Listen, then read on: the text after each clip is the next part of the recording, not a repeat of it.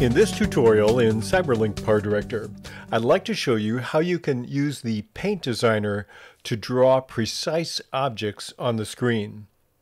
I'd also like to show you some techniques about masking to emulate a commercial I saw on television.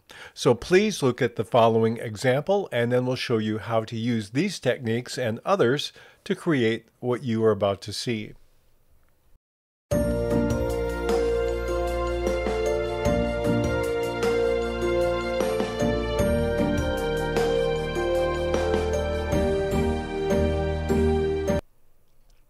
The first thing I want to do is do some color boards. So I'm going to open that panel up and go to color boards. And we'll take this bright blue one and drag it on track 1 and on track 3. I'm going to increase the duration of them and then we'll get to our next step. First thing I want to do though is take the first track and I'm going to make that invisible by clicking on the eyeball. And so we'll make that invisible for now. You'll see why in a moment. We're going to take track number 3, and now we're going to create a mask. I'm going to click on that, click on Tools, and choose my Mask Designer. Now in the Mask Designer, I want to use a mask of that heart that you saw a few moments ago. So I'm going to use a graphic. Now the important thing about the graphic is it needs to cover the entire screen. My project is 1920 by 1080, so that's how I designed the graphic in PhotoDirector. So I'm going to take this icon here, and that will help me pick the graphic I want to use. Here's my 1920 by 1080 heart. I'll click on that and click on Open.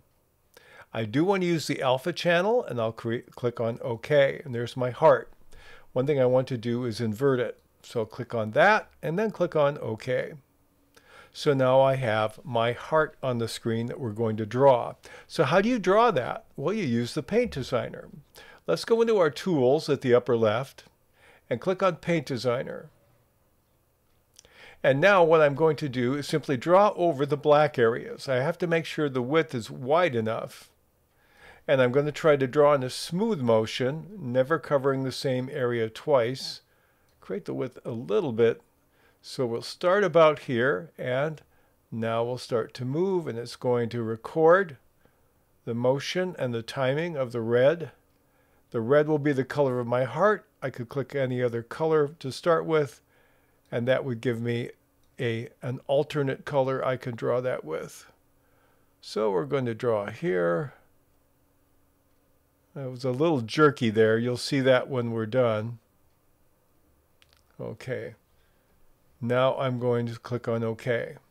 I'll give it a name. And now we have it. Now it draws it, but it draws it in a very ugly way. How can I make it look nice? Let me show you the easy way to do that. Let's take our red heart 1 and drag down and put it on track 2. Because I'm going to make the track below it visible, watch what happens. As we play it, now it draws it very carefully. Now we need to change a little bit about it. I'm going to highlight my red heart, click on Designer, and we'll ask how long do I want it to play back. Let's say 3 seconds is fast enough, and I'll change my time code there, and we'll have it freeze for, let's say, half a second, 0.16 frames. That's good enough. Click on OK. And now when we play it, it will take 3 seconds to draw, and it'll freeze.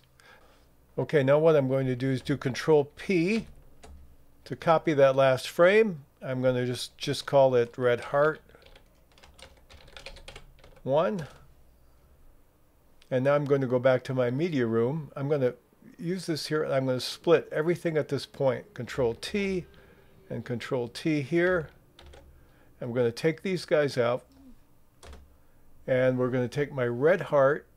Let's go back to media room, and I'm going to click on my media. Here's my red heart 1, and now I'm going to work exclusively with that. So now I'm done with, I've created the drawing of the heart. Now I want to do something else here. Let's take this and expand it longer. And now I want to mask this because I'm going to take my city and put it on track 1. And now we're going to mask the city into the center of the heart. We click on the red heart. We'll click on Edit. We're going to go to our Mask Designer again. Only use a different tool. This time we're going to use the Custom Paintbrush tool. Click on that. I'm going to click on the second icon from the right, my Smart Brush. And we're going to highlight the inside of the heart. Click on OK. Now I want to invert my mask and click on OK. Now what I have, if I play the end of this here, is the heart is drawn and then it pops up and I see the area I want to focus on. So let's take music and put that in for the whole thing. And then I'm going to go to my title room. And let's pick a title. Okay, that's a good enough one. We'll put this down on another track, track 4. And let's change it to You Will Love. And we'll take it and move it down here. And let's change, make it a little smaller.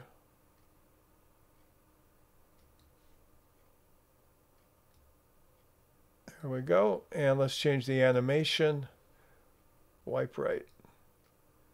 There we go. You Will Love. Okay, let's take the duration of it, make it longer. Okay. Now we're going to play this. All right, I'm going to change the duration of that. I'm going to click on the Title Designer, click on Edit, and Advanced. So I'm going to have the You Will Love draw slower, so we'll put it here. And then I want to add a title. We'll click on the T, and I'll put Miami in the middle of the heart. And let's use a different font here. That works for now. Okay. And we will make that come in later when the picture starts. We'll just click on OK. We could do a lot more customization if you want, but this will get us started. I'll press my home key and let's see what it looks like. You Will Love Miami.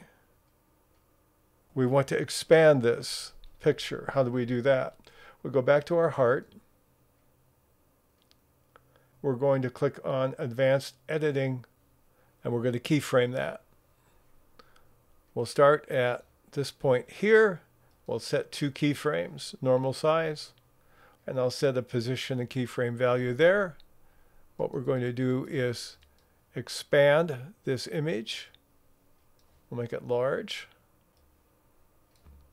Move it down. Use our scale on the left and right to make sure we cover the whole screen. Click on OK.